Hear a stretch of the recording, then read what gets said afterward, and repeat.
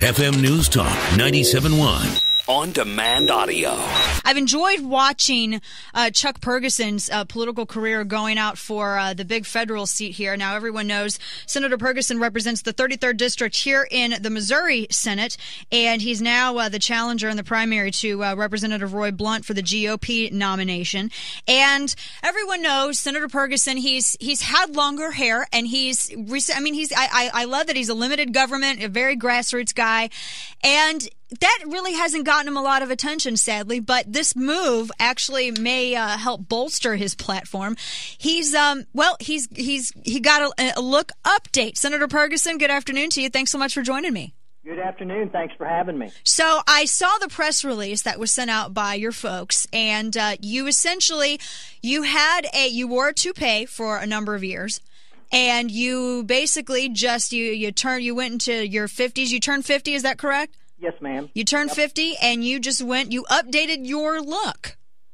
I think it was part of leaving the rockin' 40s and beginning the mature 50s. So, but it was a decision I made, and we're having a lot of fun with it. I believe in transparency in government, and I think that it's a sad fact that for 11 months out of the year, I was talking about boring things like the deficit and the growing debt that we're having with our children and grandchildren, but I get a lot of press off this. Yeah, isn't that interesting how society works? Well, I love it that you're actually able to use this to translate into greater attention for the issues that really need it. You said that in a statement, you said, quote, "I removed my hair to assure voters that nothing will be swept under the rug on my watch." And you've ran a pretty strong campaign on grassroots platform, on Tea Party principles, very limited government, low spending, good foreign policy, all of that. And I'm glad that something like this has been able to be used to bolster your stance on that in the media. Now, you've gotten national attention for this too, yes? Oh yeah, I absolutely have gotten some national attention. But again, I remember when I got elected into office the first time in 1996 in the Missouri House.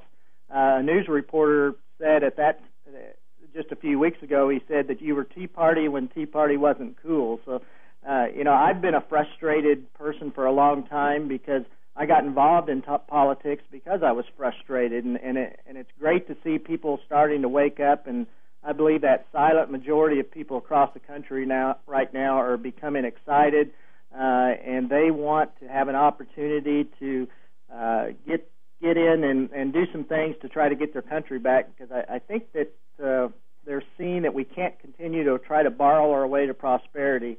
And all across the country, especially in our campaign, they're getting energized, and hopefully we can get everyone involved and we can begin changing this country around. Yeah, one of the things that I like about the issues that you represent is you see things very black and white, and I know that there's some other legislators in different states, and we've talked about them here on this show, where like in Kentucky, Rand Paul's challenger said, "Oh, you can't. I understand that the deficit's increasing; it's tripled, but you can't take away all earmarked spending and all entitlement spending. You have to have a little bit."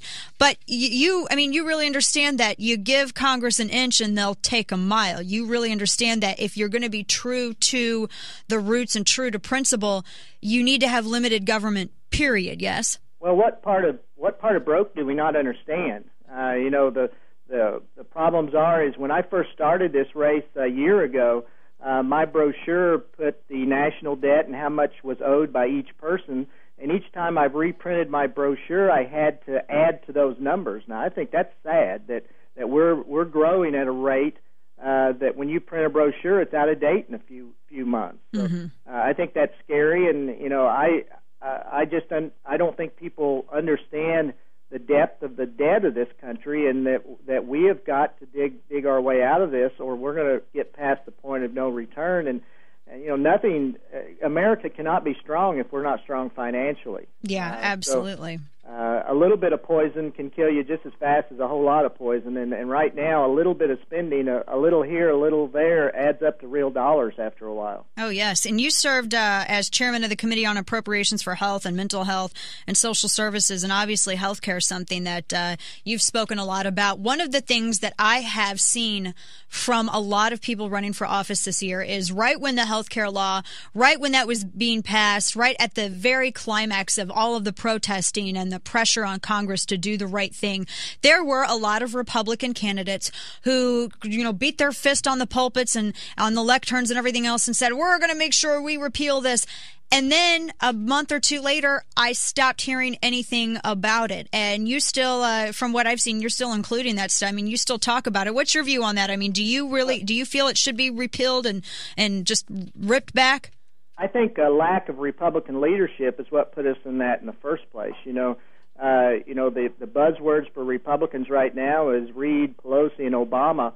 But, if we'd have done our job from 2000, 2006 when we were in charge, I believe those people would still be in a minority party. There was things that we could have done with health care back when we had the opportunity to and didn't. And I remember in 2005, I sponsored legislation that was the biggest reduction in the history of the state of Missouri when it comes to the entitlements, because at that time the state of Missouri was going broke. So, we stood firm on the issues. I sponsored the legislation. It was the toughest year of my life, but it was something that we had to do. And absolutely, and, I'm the type that I get into government, I'm going to do something. I'm not going to go up there and do what I can to stay there. I think you go up there and fix the problems, and then you get to come back home one of these days. And I think that if we had done our job as Republicans and reformed the system when we had the opportunity to, we wouldn't be out fighting brush fires that are threatening to burn our country down now that the other side continues to flame. Yeah, absolutely. I want to ask you, too, really quick about the Health Care Freedom Act that's going to be going on the ballot, a proposition going on the ballot coming up. What are your thoughts on that for that act here in Missouri? Well, I was the co-sponsor of that, and I was proud to work on getting that on the ballot. But I think it's states across the country are reaffirming their 10th Amendment rights.